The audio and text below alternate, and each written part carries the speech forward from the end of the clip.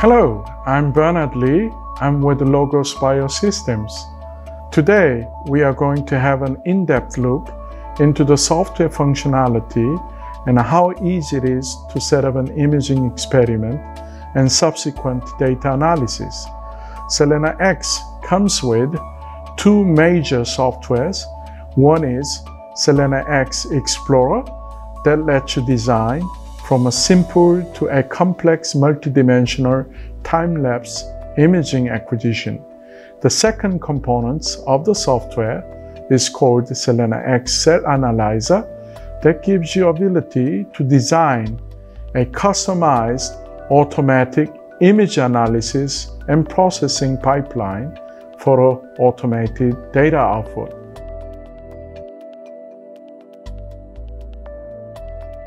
Unlike any other software, what you may notice is a lack or absence of a top menu bar. Everything you need is laid out in a very easy to understand graphical interface.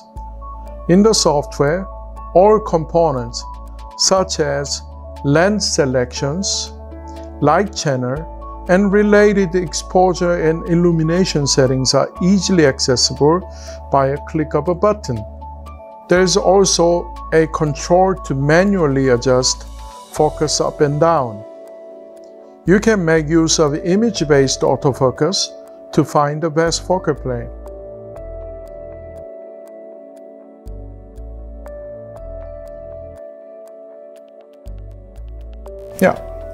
Quickly found the best focal plane. One of the biggest strengths of the CELENA X software is the use of a graphical vessel template. There are templates available for every possible vessel types, from slide to different multi-well plates. They are listed by product number and by manufacturer. Let's start designing an actual experiment. In this sample acquisition, I'm going to design an acquisition with the 2 fluorescent channels and 1 brightfield channel with an extensive scan area on a 1x3 slide. We are going to use the 40x dry lens for our scan. The first thing we need to do is we need to proceed to set an exposure time for each channel. As you can see, the channel settings, including a specific light illumination setting, as well as exposure time, can be determined and set into the experiment. Let's start with the bright field. I'm going to make the exposure a little bit brighter, or maybe dimmer. And then I'm going to add that to experiment.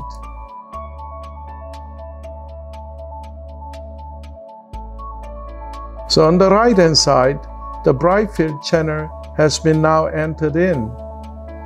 The next channel that I'm going to do is GFP.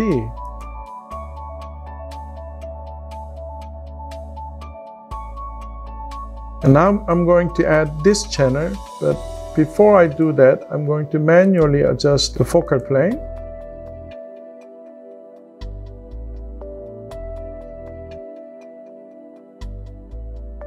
I'm going to add that to our experiment panel.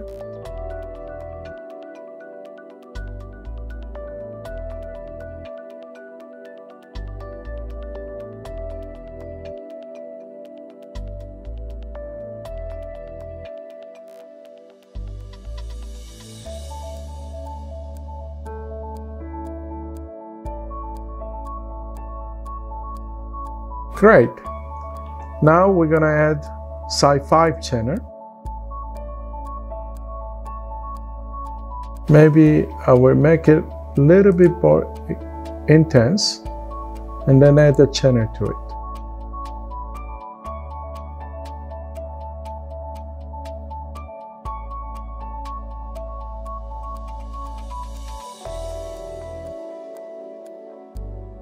As I mentioned, the CELENA X comes with both image-based autofocus and laser-based autofocus.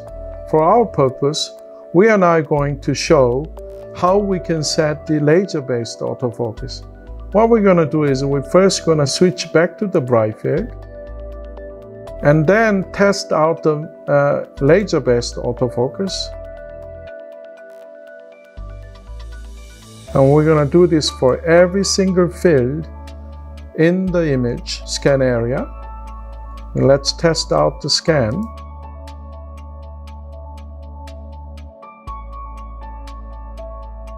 Yep, the focus is pretty well defined.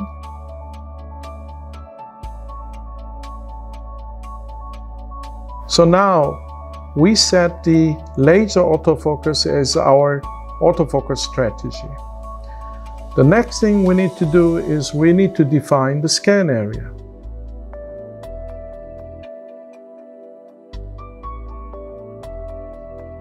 You can see the current position on the slide is marked with a little light blue color. I'm going to set an arbitrary range and maybe add a few more. Yep, right there. Okay, so we set about 4 by 8 field of view, and then why don't we go ahead, might as well add a G-stack. Of course, we can do simple two-dimensional scan with the multi-channel, but just for our purpose of demonstrating that we can do G-stack, I'm going to actually add a 5 micrometer above and 5 micrometer below from the current range, and then set 3 steps in between or 4 steps in between, and the software automatically calculates that it's going to do 2.5 micrometer step size between each focal plane.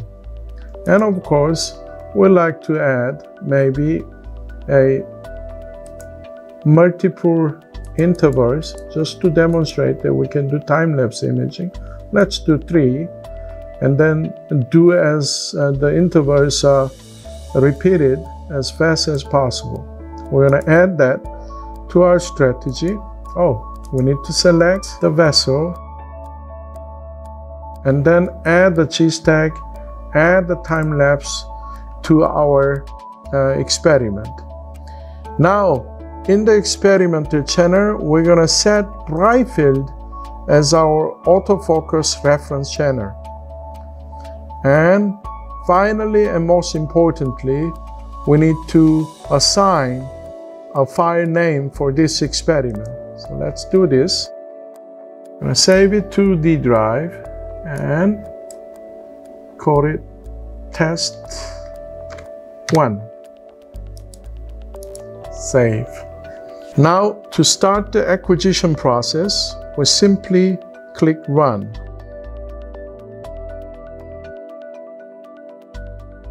The software is in total control until it completes the entire acquisition experiment.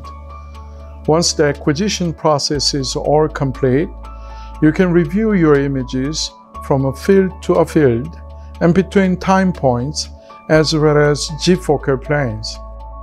Thank you for your attention. For more information, please visit logosbio.com. Thank you.